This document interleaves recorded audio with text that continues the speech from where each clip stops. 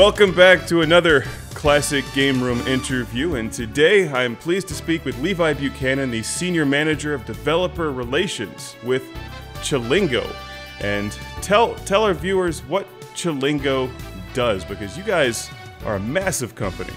Well, we're a small company within electronic arts. So Chillingo is a publisher of mobile games. Yes. On iPhone, iPad, Android, Windows Phone. Yes, that's what happened. So we publish indie games across all these smartphones and mobile devices. Well, when I think of one of the largest publishers of mobile games, Chillingo is actually one of the first ones that comes to mind. So I view you as a massive company. Well, sure. I mean, Chillingo has almost a decade of experience in mobile, predating, smartphones. So, I mean, this goes all the way back to those old flip phones that we all had. Really?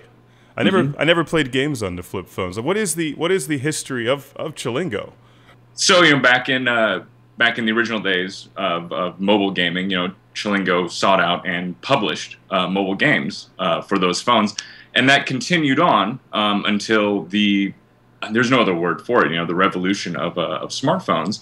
And now that they have taken the world, Chillingo has sought out the best, most fun, most innovative games from independent publishers, and published them on not just the App Store, but Android Marketplace, Windows Phone, to the world. What would you say some of the most popular games from the modern generation are from Chillingo? Because the company has published some little games, I guess some viewers may have heard of, called, I don't know, Angry Birds, Cut the Rope, just to name a few. And one of my favorites, The Quest, like an RPG on the iPhone, which I love that game. Yeah, that one has a really nice old school feel to it. That one's great. But yes, so undoubtedly, the biggest game in mobile, and you could argue one of the biggest games in all of gaming right now is Angry Birds, yep. Which yes, Chillingo did publish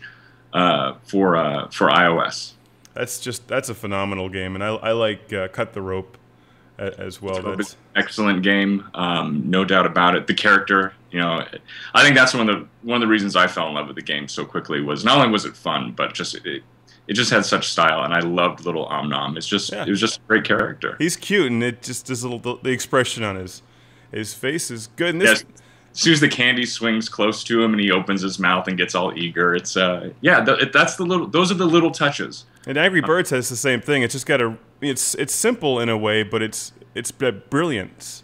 That's just the sound design, the sound effects, the noises the birds make, along with the gameplay. Right, when you're pulling the slingshot back, that little stretchy noise that it makes, it's just those little details. They add up and they make all the difference. Well, how does Chillingo go about finding games to publish, and what do you look for in a game from a developer to publish? Sure thing. So Chillingo is, we have a worldwide presence. We look and talk to developers all over the world, from America to former Soviet countries, to China, everywhere. We look for mobile developers to work with, and some things that we look for are innovation, of course, fun. We look for a global appeal, and sometimes we do go for we do niche games. For example, like The Quest, which is a fantastic game for RPG fans. Mm-hmm. Somebody that loves Cut the Rope may not get into The Quest, but somebody that loves old RPGs will be so excited and grateful to have something like The Quest for them. So we look for games that will appeal to everybody. Well, The Quest is awesome, you guys. If you're into old school RPGs, because it's hilarious too. It's not just that it's a great throwback piece; it's just funny. I see that in a lot of your games. A good sense of humor. If I were a developer, in my dreams, sometimes I am. I review a lot of games and play games, so in my mind, I obviously know what's best in games. So I'm thinking about a game where you play like a giant El Camino with robot arms that strangles monster lizards for points. So if I made this game, maybe for something like the Sega 32X, but that doesn't exist anymore. So obviously I got to look somewhere else. So how about Chillingo? What do I need to do to get my potential game published? Well, one of the incredible things about mobile gaming is that the barrier to entry is so low. It's so small now.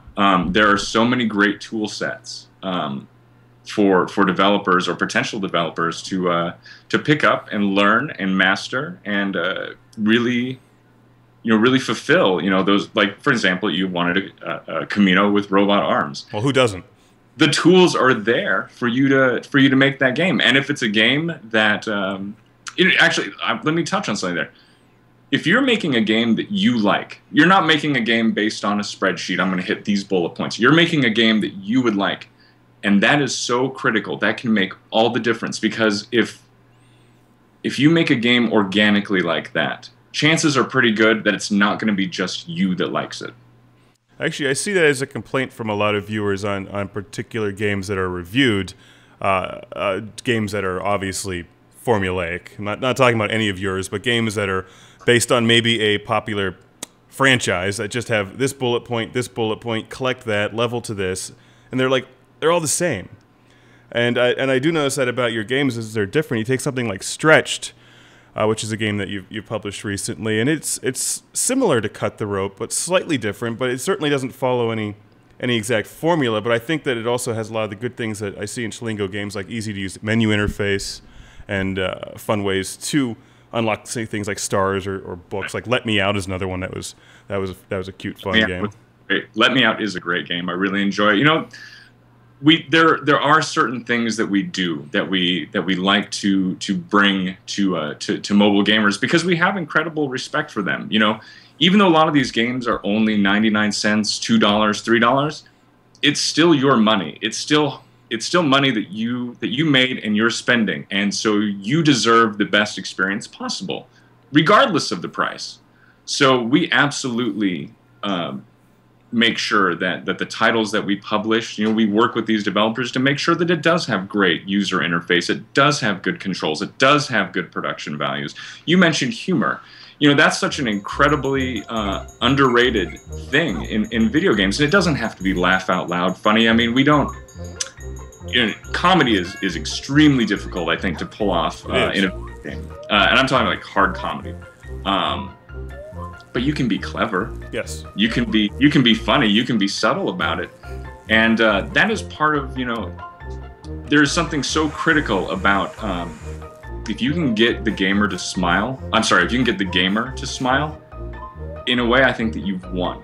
I mean, because if they're playing your game and they're smiling, and because this is part of the socialness of mobile, if somebody else sees you playing a game and smiling, they're actually more than likely to ask, "Hey, what are you playing?" And then word of mouth, starts going around. Well, it's interesting that you mentioned the price, because something like Angry Birds, which is all of 99 cents, or maybe free. I think on Android it was free. I've spent as much time playing Angry Birds as I've spent playing Mass Effect 2, which I see running behind you. I mean, they're both totally different games, obviously, but I feel like I got a great experience with both of those games, which are on completely different ends of the spectrum. You did, and like I said, price is absolutely irrelevant. It doesn't matter if you paid $1 or $30 or $60. You deserve, the best experience possible. It's your money, it's your time. You don't deserve cut corners. And you mentioned word of mouth. You'll be happy to hear that when I had my car in for servicing a few weeks ago, and I'm just sitting there. I forget, I was working on my laptop or something, maybe playing a Chillingo game. I actually don't remember.